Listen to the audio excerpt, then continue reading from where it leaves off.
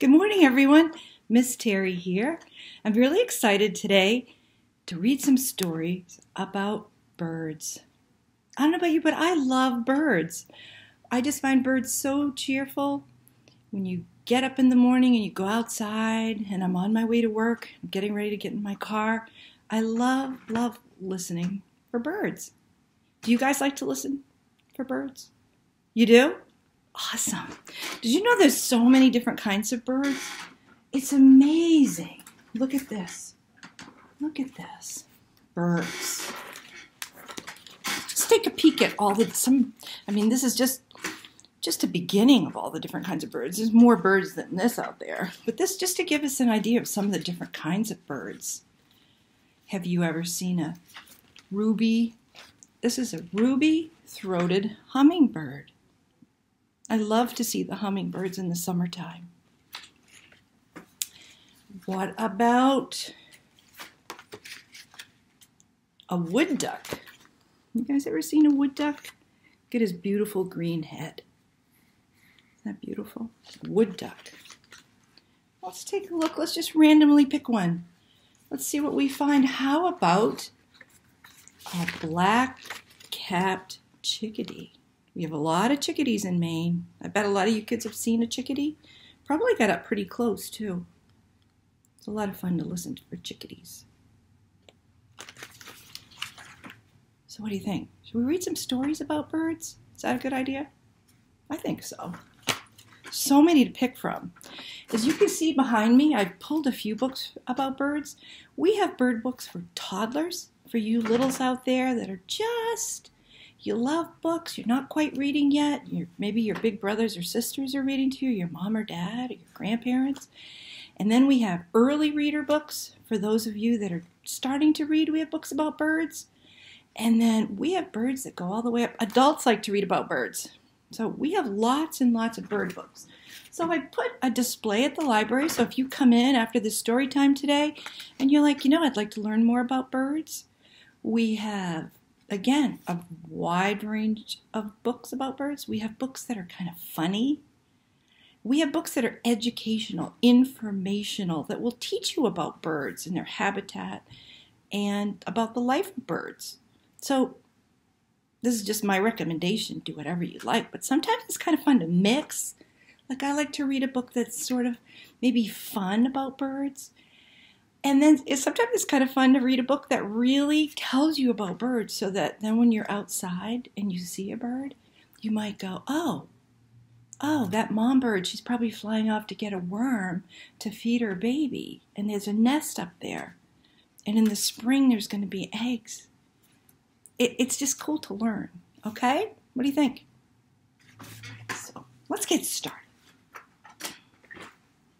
First story I'm going to share to you is one of my new favorites. This book is fairly new, came out last year. And it's called Mel Fell. It's by Corey Tabor.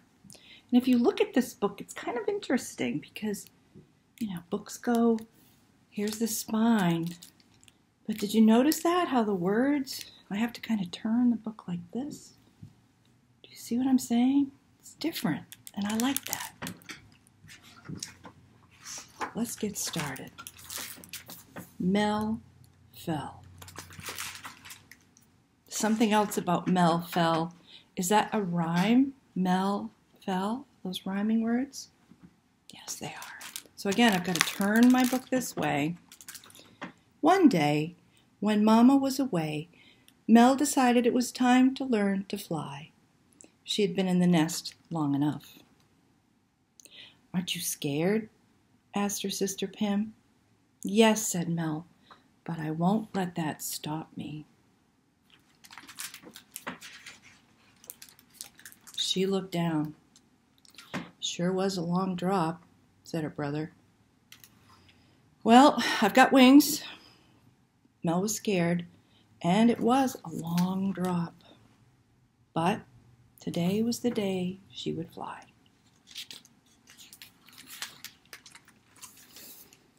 See you soon, she said to her siblings, and she jumped and she flipped and she spread her wings, and then, look at her go, and then she fell.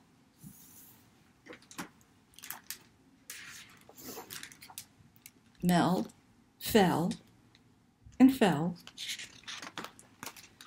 Well, the squirrels tried to catch her. They really did. They'd grown quite fond of those squeaky little chirpers upstairs. Blast! Nuts! Oof! Hey! But it was no use. They missed her by a whisker. Trying to catch her. Zzz, said the bees. But they barely slowed her down. See the little bees trying to help her? Helpful little bees. We will save you. Do you think the bees can do it? Nope. Even the spider lent a hand. In fact, 8 of them. Do you see the spider trying to help her? Oh my goodness. And then this little fly, he says, I'm free, because he was caught in the spider web. And when Mel came down, he was able to escape. He was happy that Mel fell. But still Mel fell. Do not fear, helpless little bird. I will catch you, said the slug. Tried. Didn't work. She fell and fell. And look, even the little ants are trying. Look at the ants. They're trying to reach her. So it's not looking good. She's heading straight down. Oh no, said the little beetle. Little ladybug, I mean. Oh no, right near. If we look for clues, it looks like we're getting low. I think there's water. Hang in there, kids. Splash! Look at the big splash. Looks like Mel has splashed into the water. Mel dived into the water. I've got to turn the book. And she snapped her beak and she caught a fat little fish. And she kicked her legs and she wiggled her tail feathers and she spread her wings, and then what's she going to do?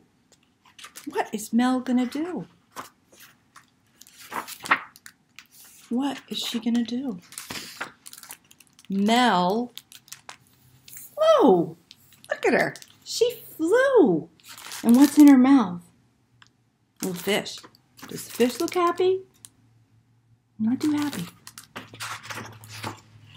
Well, Mel, she flew and she flew.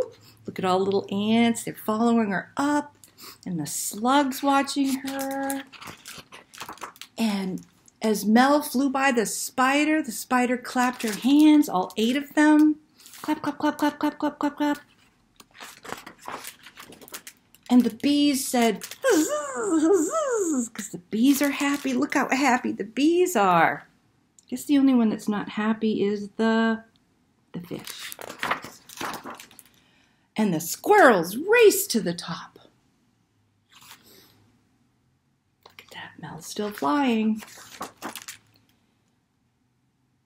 Mama was waiting when she got there, and she said, I flew. She's so proud.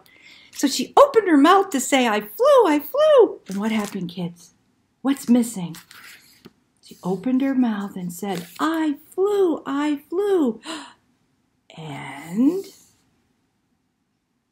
who's that? The little fish. And the little fish said, I'm flying. Bet he's happy now. I knew you could, said Mama. I knew I could too, said Mel. Do not fear, little helpless little fish. I will catch you. Splash. And so the fish ended up okay too. The fish went back into the water. So kids, the thing I want to share with you about this story is that Mel is a bird called a kingfisher.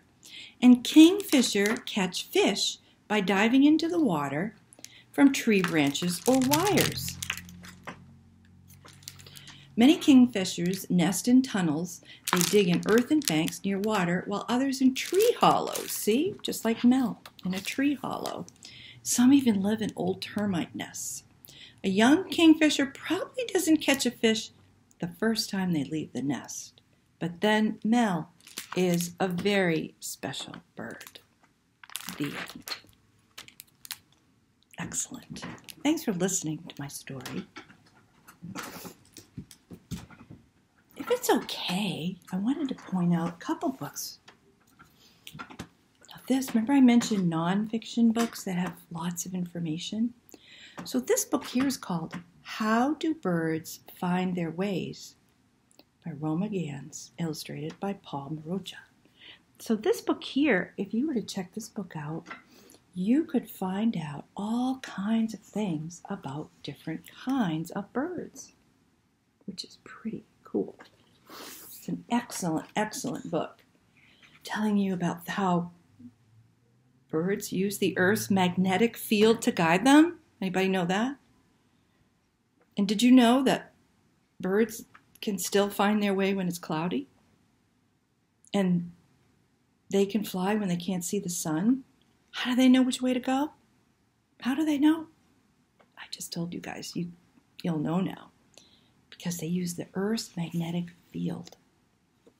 Get this book. Learn about birds. All right. So before we end today's little reading, I wanted to show you a couple things. When you come into the library, we have a craft for everybody to make your own birdhouse. I haven't got mine finished yet. I'm just starting it. You are going to need your parents probably to help you out a little bit, guys. So mine is in the works. In your packet, there are directions on how to put your birdhouse together. I'm going to paint mine. I've got my paintbrush ready. And I picked out some paint. So that's my next step. So I'm going to paint my birdhouse. Paint my birdhouse. And you'll see there's little holes in the top. So you can put string through it and then you can hang it outside. All right. So a little birdhouse you can come in and pick up. I know some of you kids have already been in and picked one up, but if you haven't, come on in. Another thing I wanted to tell you about. I'm going to be reading a story about owl babies. And I have a fun little challenge for you. When you come into the library, I have some owl cutouts that I'm going to hide all around the library. Let's count and see how many there are. And when you come in, I wonder if you can find them all. They're going to be all over the place. So you're going to have to I spy throughout the whole library, well, upstairs, the children's room, to try to find them. So let's count and see how many you'll be looking for. Okay? 1. Help me out. 2. 3. 4. 5. 6. 7. 8. 9. 10. So there'll be 10 owls hiding in the library. Do you think you can find them all?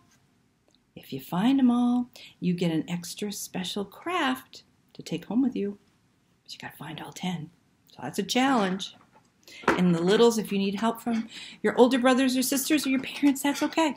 Let's see if you can find all 10. All right. One more story. This one's called Owl Babies by Martin Waddell Patrick Benson. Once there were 3 baby owls. They lived in a hole in the trunk of a tree with their mother owl. The hole had twigs and leaves and owl feathers. It was their home.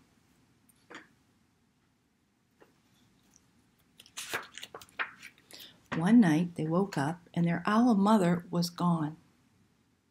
"Where's Mommy?" asked Sarah. "Oh my goodness," said Percy. "I want my mommy," said Bill. Baby owl thought. All owls think a lot. "I think she's gone hunting," said Sarah. "To get us food," said Percy. "I want my mommy," said Bill. but their owl mommy didn't come. The baby owls came out of their house and they sat on the tree and they waited. A big branch for Sarah, a small branch for Percy, and an old piece of ivy for Bill. "She'll be back," said Sarah. "Back soon," said Percy. "I want my mummy," said Bill. It was dark in the woods, and they had to be brave, for things moved all around them. "She'll bring us mice and things that are nice," said Sarah. "I suppose so," said Percy. "I want my mummy," said Bill. They sat and they thought. Remember, all owls think a lot. "Well, I think we should all sit on my branch," said Sarah. And they did, all three together. "Suppose she got lost," said Sarah. "Or a fox got her," said Percy. "I want my mummy," said Bill. And the baby owls closed their owl eyes and then wished their owl mummy would come. And she came. Soft and silent, she swooped through the trees to Sarah and Percy and Bill. "Mommy," they cried, and they flapped and they danced and they bounced up and down on their branch. "What's all the fuss?" the owl mother asked. "You know I'd come back." The baby owls thought. Remember, all owls think a lot. "I knew it," said Sarah. "And I knew it," said Percy. And what do you think Bill said? Bill said, "I love my mommy." The end. Great, great owl story. Again, remember I mentioned that there's picture books that are interesting and full of information and fun. But if you want to dig a little deeper and find out maybe about owls' habitat a little deeper, we've got a Snowy Owl story written by Melissa Kim. And Melissa Kim even lives, I think, in Maine.